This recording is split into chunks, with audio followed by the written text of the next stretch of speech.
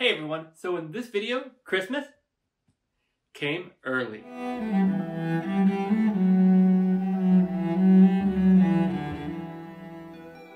So let's just jump right to it. I stumbled across a pre-release piece of software that uses artificial intelligence to fix your stars. Now, whoa, before you click off saying, that's an abomination, really, take a look in some of the corners of your pictures and think, could I maybe not get a little bit of star fixing on that to get a little bit rounder stars, or maybe your entire photo, in which case it can do it. And it's getting better every single day, and it's shocking. So you might be wondering, what is this software? Well, it's called Star Fixer. And yes, despite the obvious name issues, it literally fixes your stars.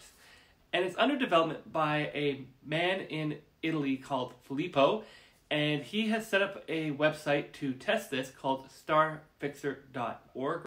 And basically what you do is you upload a photo onto the website and then you wait for it to get processed, which arguably can take a little bit of time. I've found generally between 5 and 20 minutes.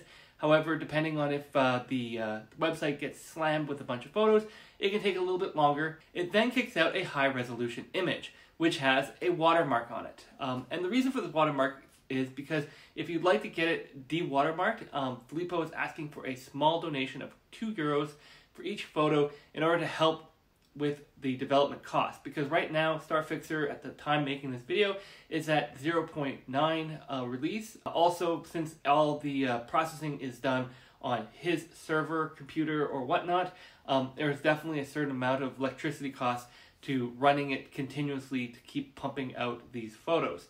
So it's not a huge fee, and then you get a high-resolution photo without the watermark. So obviously, with the watermark, you can always have a look at it and decide, do you want to spend the €2?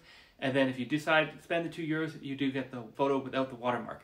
Now, one of the upgrades that he is working with is that he has it where he's going high, medium, and low aggressiveness on the AI, because some photos do really well when there's high aggressive, and some photos only need a little bit of star fixing. So the low aggressive is a better choice. So I have a couple photos here that I'm going to be showing you, and you can sort of see what they can do and decide for yourself if this is something you'd be interested in.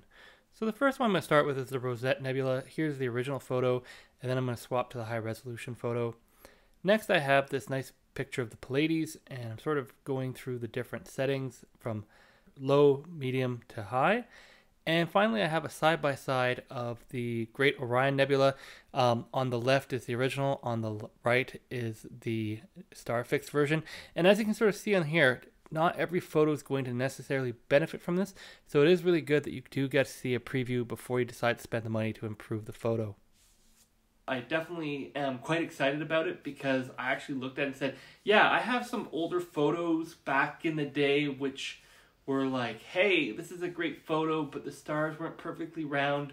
I didn't really own a true astrograph at that time, but the photos are really good and there's a lot of data there. So having an AI, artificial intelligence system, actually go back and be able to say, hey, I can fix some of these old photos and maybe make them, presentable besides some of my later work, is definitely a value for me. And again, the €2 donation is peanuts compared to the hours I would spend trying to fix that in like PixInsight or Photoshop. Now there is one slight disadvantage for the software right now. As it is pre-released, the website is relatively unprotected. In other words, if you upload a photo, anyone who knows your code for your particular page is going to be able to access that photo.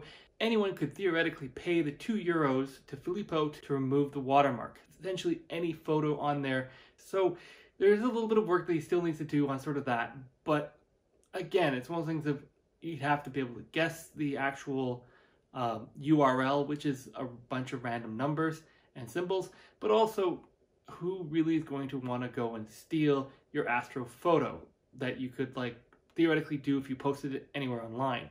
So just a quick note about that, because I know some people are very protective of their astrophotography, and if you would like to, definitely check out Filippo's website, starfixer.org or starfixer.net or starfixer. I can't remember at this exact moment. It's going to be posted right here and in the description below.